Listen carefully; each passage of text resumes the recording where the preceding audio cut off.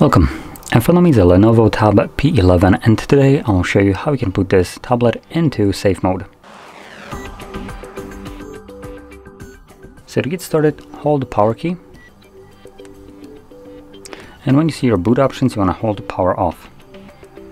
This will then bring up a window reboot to safe mode. Confirm it by tapping on OK and simply wait for the device to boot back up.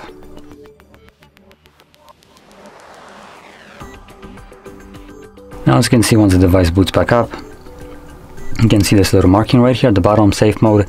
And just to clarify this, in safe mode only the pre-installed applications will work.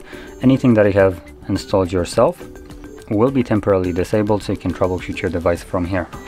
And to quickly just see if we have any apps, we do. That will not work, so you can see they are monochrome right here. And if I try to open them up, it just brings up this message: downloaded apps disabled in safe mode. So there we go.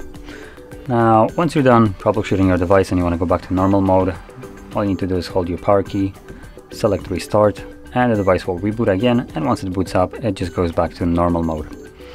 So with that being said, if you found this very helpful, don't forget to hit like, subscribe, and thanks for watching.